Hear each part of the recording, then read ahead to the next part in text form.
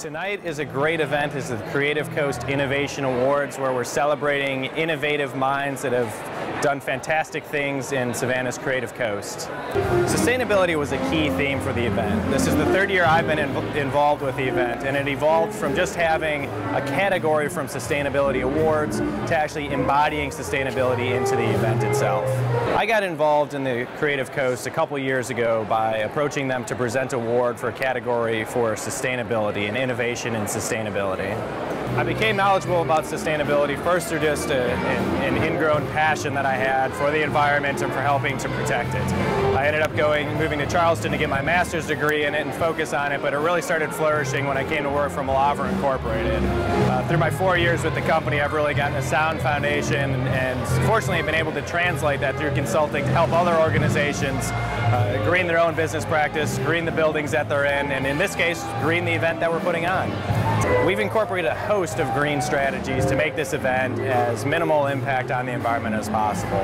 To begin with the food, we worked with the caterer to have all local or organic food be served, and the caterer is also going to compost any food scraps that are left over. All of the glassware, napkins, and plates are reusable, except for some corn-based plastic glasses that the bar is using, which we are going to actually compost after the event.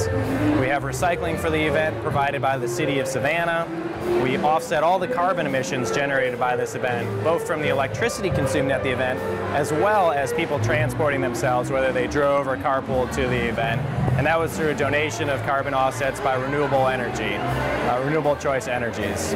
We're offering preferred parking to people coming to the event if they showed up in a carpool or if they took an alternative form of transportation, such as a hybrid or alternative fueled vehicles. Instead of a standard flower centerpiece, which typically get thrown away after the event, we've actually worked with Farmer D Organics to use local greens and rosemary, sage, and some field greens as our centerpieces. Guests of the event are actually going to be able to take those home, and they can just plant it directly in the ground, pot and all, and have their own local organic greens growing in their own backyard. Well, innovation and sustainability go hand in hand. A lot of the problems that we're seeing with the world, whether it's greenhouse gas emissions or sea level rises, it'll require a lot of personal action, but it's also going to require a lot of innovation to try and come up with solutions to help fight these problems.